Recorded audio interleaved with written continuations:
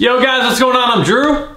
I'm Juston Graber. Juston Graber. Google me, bitch. First and foremost, we want to tell you that the Army will find every opportunity to f you in the ass. F you in the ass is mean f you in the ass with its huge, big green weenie. Well, I don't know if this video will now be monetized, but we're gonna try to have this monetized. We wanted to make a video sort of just to kind of have like a sit down and talk about like the first time. Yeah, it's sort of a story time pretty much, and talk about the first time that, or maybe the first few times that we've gotten in trouble, we gotten smoked. In our days, it was called smoked. Some of you remember it as caping. Some of you remember it as a stressful moment. Yeah, and some of you know it now as corrective action. Corrective action. And in our days, it was called smoking. And when you smoke somebody is when you take their life, their soul. Not their life, but more their soul. This video is sponsored by Raid, Shadow Legends. Raid! Are you looking for champions? Battle! Are you looking for tough bosses? Dungeons! Are you looking for millions? And millions in the arena! Of people around the world, where Raid has an abundance of challenges that'll have you fighting against kings and dark wizards. You'll uncover betrayal, curses, and prophecies, and you'll even meet more than 12 factions. Finally! I'm level 40! Doom Tower, here I come! If you don't believe me, then check the link in the description and download Raid into your phone, tablets, or computers. Raid has 16 different factions, such as orcs, dwarves, undead hordes, and many more. If you scroll to the index screen, you can find them all there. Each faction is made of many unique champions. And last month, Raid just released their biggest ever update. The main event is the Doom Tower. It's the giant tower with 120 floors, a bunch of secret challenge rooms, and 12 seriously badass bosses to take on. And if you're looking to get a head start in Raid, then go ahead and check out the link in the description, and you'll get, if you're a new player, a free Void Champion Bulwark, 50 gems, XP booster, an energy refill, and even an ancient shard as soon as you get in the game. Really, Raid? You're gonna give all new players all that stuff? This reward is only available within the next 30 days and only if you're a new player. It's messed up, Raid. So go ahead. Why don't you boost Go ahead and check 40? out the link in the description right now and take advantage of the benefits we have available for you. You own that for a certain period of time. Completely embarrass them in front of the rest of the people. Yeah, and make everybody else hate you because you're responsible for everybody else doing push-ups too. Yeah, and it was over the actions of what you done that caused that smoking session. So for me, the first time I got smoked in the military, so a bit of context, I was an MP in the Army. I was infantry! He was a paper pusher in the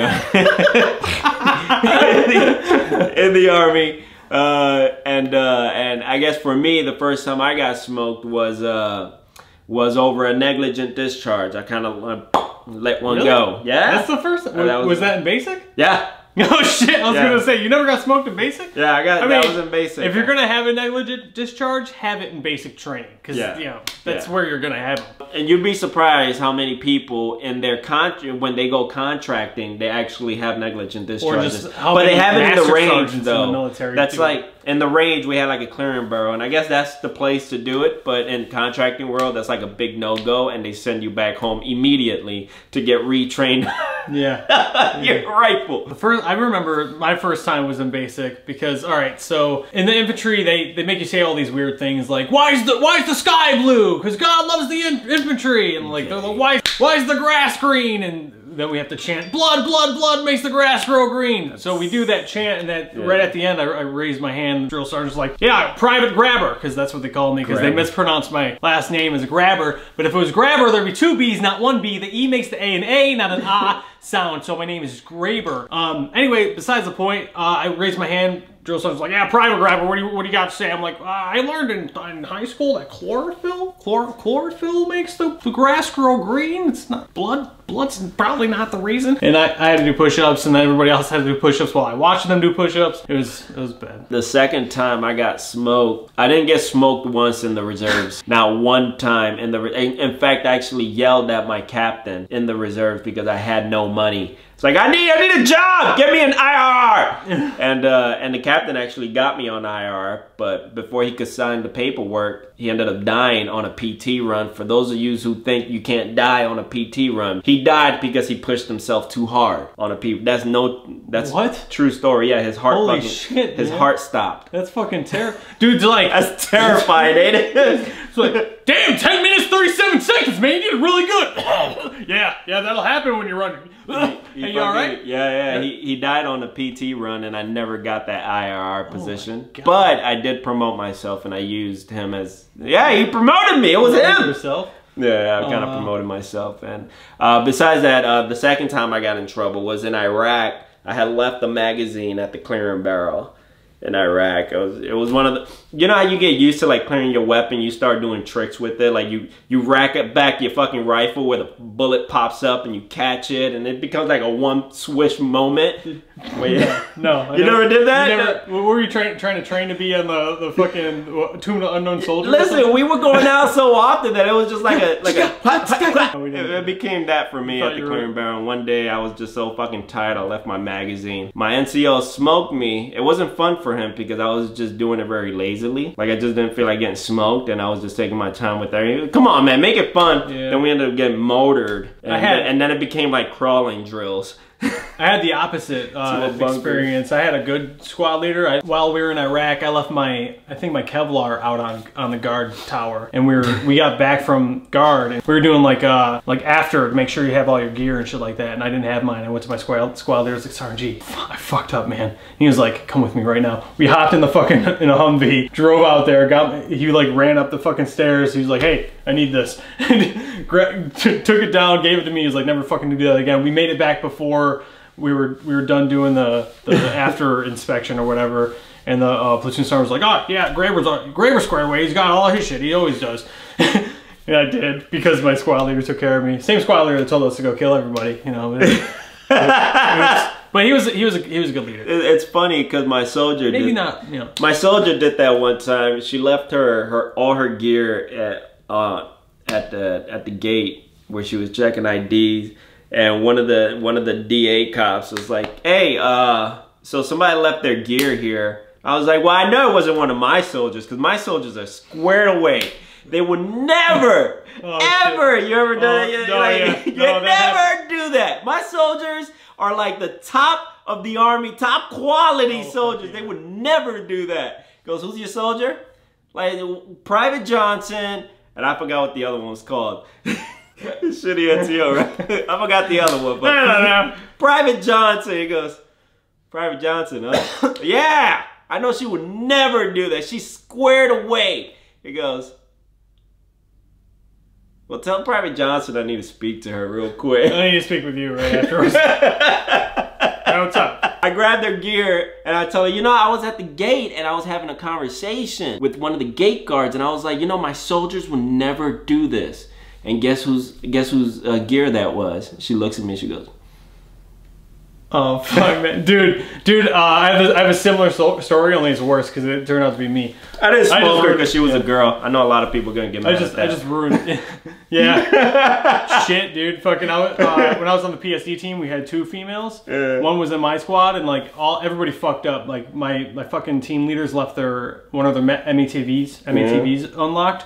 I saw it, I got everybody but the female. Smoked everybody but the female. Because I didn't want, I don't know. The times are changing, you know, IG complaints is like, sorry, I'm not smoking any females. Because you kind of know that what you have prepared, they're just not going to survive. So, you know what, guys? Start pushing. Yeah, alright, so I'm in Nashville. I'm in Nashville, Tennessee for a 3-day weekend. It's the first of the 3-day week, or it's like Saturday. And I'm DDing for all my buddies, and we get a call. Everyone's called back because there's a set of nods missing. And I'm like, fuck, man. So like, I mean, I wasn't drinking anyway, so I had to drive back, but like, we were gonna spend the night in Nashville, like try to pick up some girls or whatever. And we're driving back, and the whole time I'm like, fucking, what idiot would fucking, someone try to steal nods, like they're gonna figure out who the fuck it was, blah, blah, blah. I get back to the unit, back to the barracks, and everyone's like, I'm walking to my room, everyone's like staring at me, giving me fucking like screw facing me. You're the biggest shitbag ever. And I'm like, why is everyone looking at me like this, man? What the fuck's going on? I get to my room's open, and my closet's open, and my flak vest is like laying on the ground. from my closet. It was brought out and like just thrown on the ground, and instantly I put 2 and 2 together. I'm like, oh fuck, it was me. Well, they should have did 100%. Like I got an Article 15 for this, which is fucked up. They should, because they should have gave an Article 15 to also to the armorer. Returned my weapon. I got my weapons card back for my nods. I thought that possibly didn't take them out, but my nods are still tied down to my FLC. I get back to the barracks, you know, put all my shit away, not realizing, not noticing any of this shit.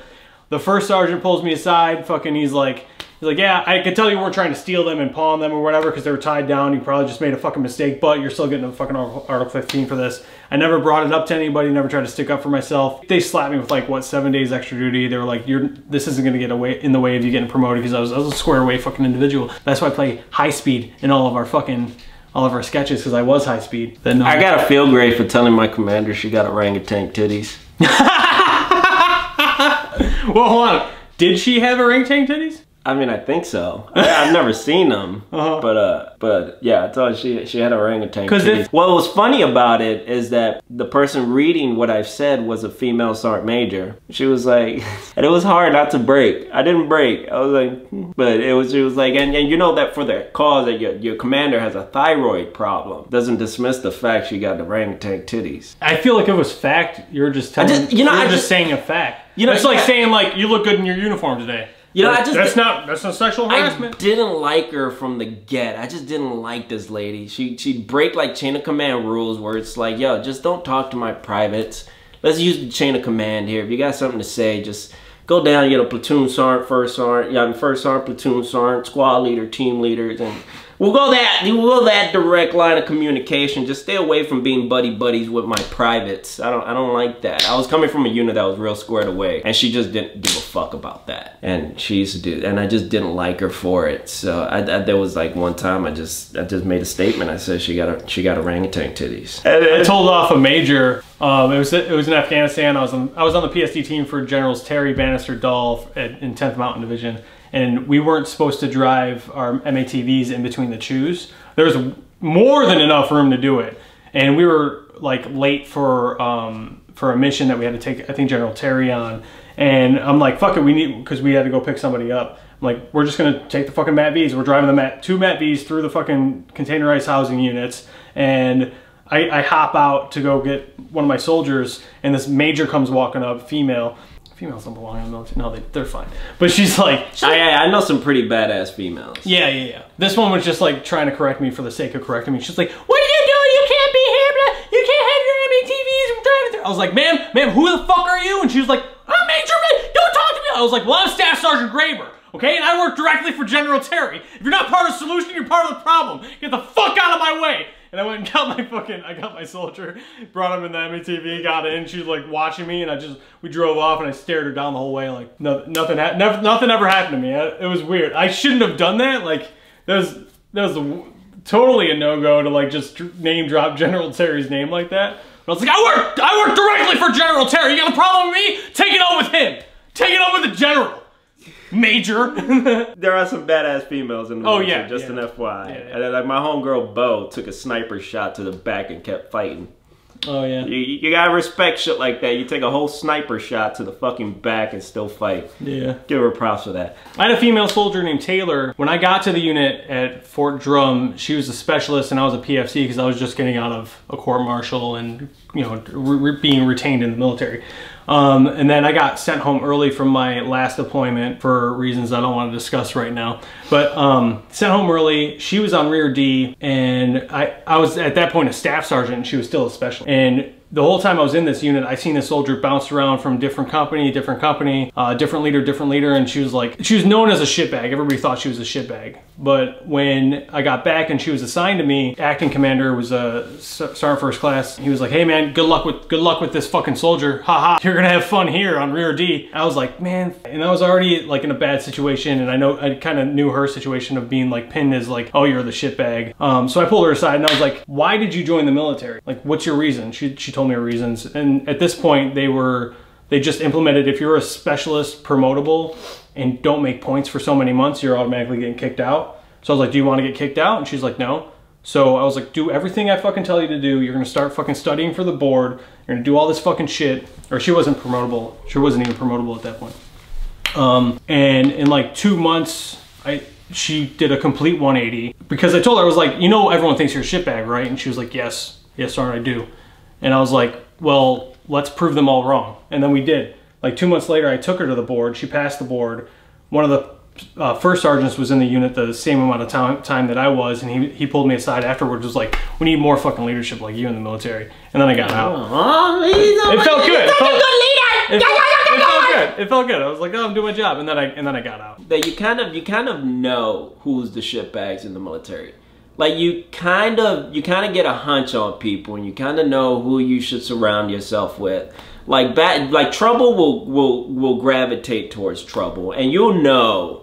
Like you always spot people. It's not very hard to know, okay, I should probably stay away from this dude. Like you'll always know who you need to stay away from. It's not something where the leaders too. Some and leaders the leaders are too. You're gonna know like, who are your shitbag leaders in the military. And sometimes you gotta deal with them. Yeah. And sometimes you just learn what not to do from those leaders, and you implement that towards your leadership and how you're gonna like square. Like don't be afraid to speak up, but don't try to pariah yourself in the platoon either, where it's like you gotta pick your fights. Pick the fights you know you're gonna win. Yeah. You know, there was one time we were escorting a major, and I was young Private Hernandez and shit. Major comes out, fucking salutes me, and I got a weapon. I don't need to salute this guy. I'm like. Yeah. Swear to God, I did that. They brought me back to everyone saw that. These guys are gonna salute the fucking. I think he was like, he wasn't a major. I think he was like a general, like a major general. And I just gave him the whole. I swear to God, I was at the door. I was like, that's awesome. And they called me back to the provost marshal real quick, like within 2 minutes of that dude going inside. Hey, 1-2, come back to the station real quick. Go back. He was like, did you really not salute the major general? And I was just like, yeah, I have a weapon. I don't have to salute anyone. That's like a rule. He goes, yeah, don't pick that fight. You're not gonna win that one. All right. So just here on out, give him a good old salute. It doesn't hurt you. I was like, all right, if you don't want me to follow the rules, fine. I won't. You know, I'll just salute everyone. I mean, I got a weapon, so yeah, sure. Hold on. Are you gonna send me to fucking court-martial if I salute an officer and he gets shot by the enemy because I just showed the enemy who the officer was and they want to take out their leadership first? Is that what's gonna happen to me? Like, yeah, we're in Germany. The Nazis are gone. I think we're fine. There might be more Nazis. Have you seen hunters? They're all over the place. They're still here. They're in hiding. They're in hiding. All right, so we just want to take this moment and talk a little bit about stories and shit like that. We can go on forever, but yeah, we can go on forever. We won't have but more content to do. We want to spread these out. So like butter, you know, like garlic butter. All right, hope you guys enjoyed the video. See you guys next week.